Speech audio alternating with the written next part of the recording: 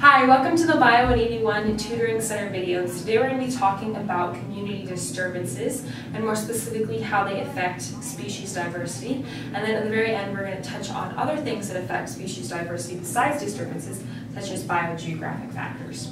So to start off, what's a disturbance? Well, disturbances can be things such as fire, flood, drought, human activity, and basically what it's doing is it's going to affect the number of organisms that live in the community by potentially reducing them and reducing the resources that are available.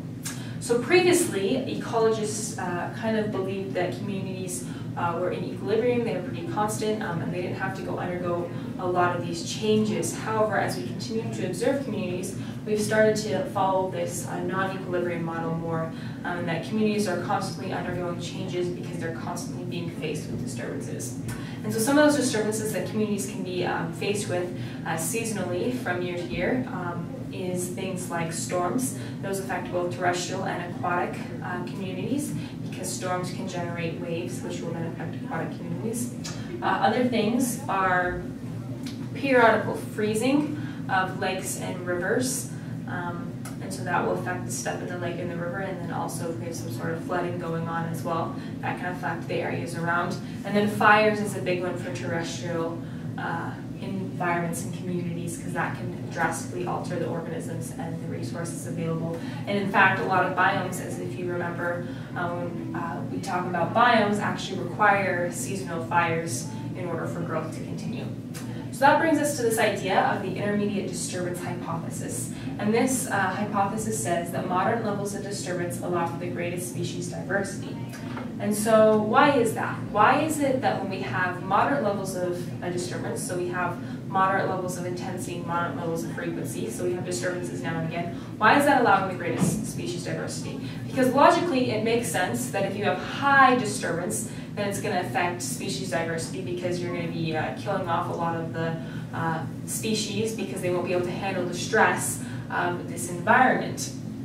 And so you'd expect with high levels of disturbance that we'd have lower species diversity. But why with low levels of disturbance we also not have this great species diversity? And the reason is because when you have low disturbance, you allow for these dominant species to arise, species that have some sort of ecological or evolutionary advantage over other species. And so they'll become more prominent in your community, and they'll kind of outweigh all of the species that aren't as adapted. So remember, species diversity is based on richness and abundance. So if we don't have a lot of species, or there's just a lot of one type, then we don't have a lot of species diversity. And so by having these periodical disturbances, what we're doing is we're messing with these dominant species, and we might be wiping some of them out and opening up some habitat for those species that are less suited for their environment or able to compete with those dominant species. So just remember that the intermediate disturbance hypothesis is like it sounds. Intermediate disturbance allows for the greatest species diversity, and understand why. Now we're going to move on to talking about ecological succession. So ecological succession deals with what happens when we do have a disturbance and how the community recovers and the different species that come in and replace old species one after another as we're recovering.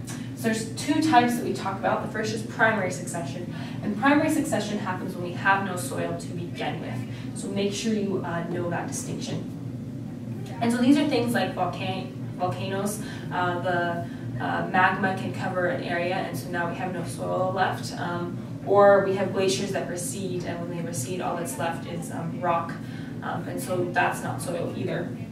And so what happens is we just kind of start off and we have some prokaryotics, heterotrophic and autotrophic, that are living around the area. And they'll start to kind of provide a little bit of nutrients, and then we'll have some lichen and moss that will be blown in by spores, and those will start to develop. And over time, what's going to happen is we're going to be breaking up this rock by erosion, so we're going to be having soil, and then there's going to be nutrients put back in as some of these things start to decompose. And over time, we're going to start to develop soil, and as we develop soil, we'll allow for grass and shrubs and trees to come in. And then they might replace each other in succession depending on what they are. Secondary succession, on the other hand, deals with places where soil is already present. So what happened, the disturbance was something that just cleared off the top kind of layer of the species, the plants and some of the animals and things, but it didn't get rid of the soil. So that's things like fires, or if we cleared an area for farming and then we abandoned it later, maybe the soil's there, but there's nothing growing on top of it. And so whereas this one's kind of starting from scratch, this one already has something to work with. We just have to put something back in there. And so the different species that will come in, they can have different interactions with the future species that will come in. They can either facilitate, inhibit, or tolerate the next species that come in. So if they facilitate it, they're going to do something to the environment that allows for another species to come into the community. If they inhibit it, they're going to prevent other species from coming to the community, but they'll eventually be able to overcome those things that are inhibiting them. Or they'll tolerate them. They're going to be independent of the new succeeding species that come in. And so we've actually seen this in real life. An example is in Glacier Bay. So in Alaska, we have some glaciers that are receding, and as they're receding, we're able to see the changes in the communities and the species that live there over time. So we saw at the beginning some fireweeds, so some kind of smaller plants. So we assumed that first, of course, we had to develop our soil. But then we have some smaller, like moss lichen type shrub things that are called fireweed. And then as we continued over time, they became dominated by dryads, which is a bigger type of shrub. And then as we continue to go back, we started to get some alders, which was a smaller tree, come into the area. And then finally we had spruce, which is a bigger tree. So what this did was, over time, we had this ecological succession of different species come into the area. So that's disturbances. And then lastly, we got to talk about human disturbances, because humans are kind of one of the biggest impact on communities.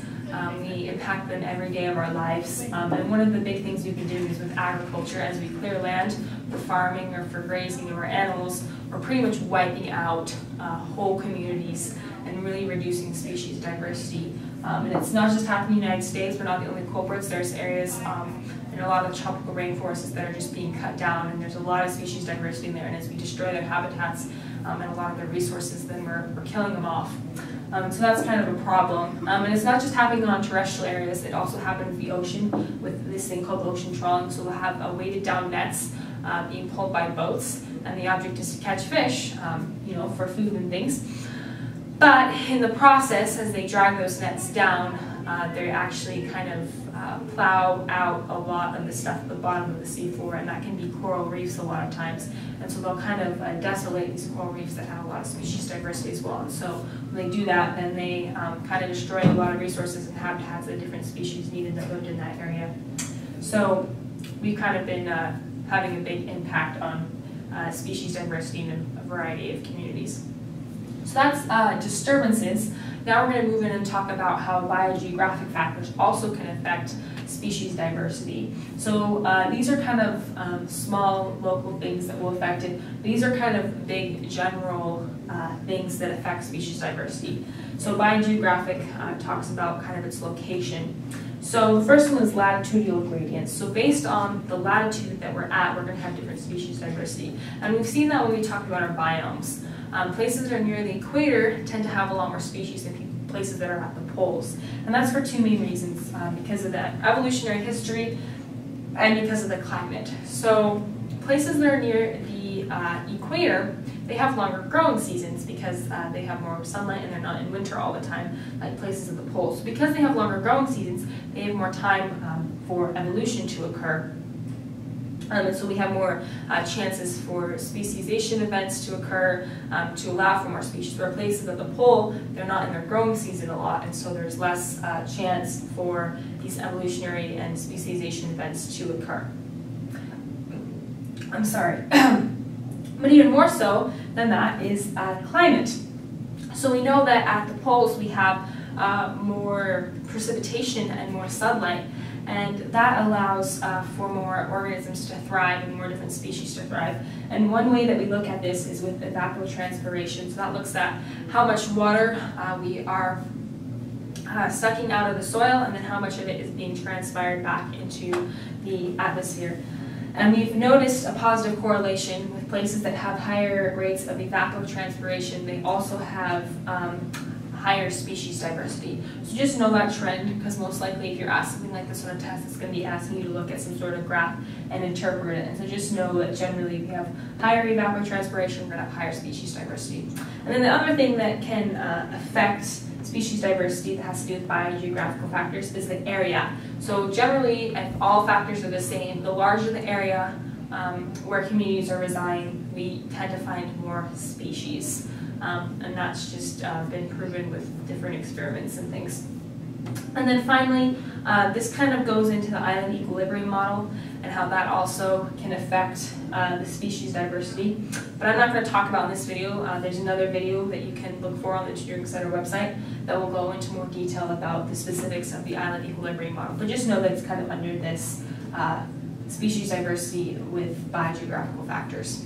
So that's going to be it for today's video. I hope it was helpful. I hope you have an better understanding of these disturbance ideas, especially the intermediate disturbance hypothesis in primary and secondary succession. Remember, the main difference is one starts with no soil or one starts with soil.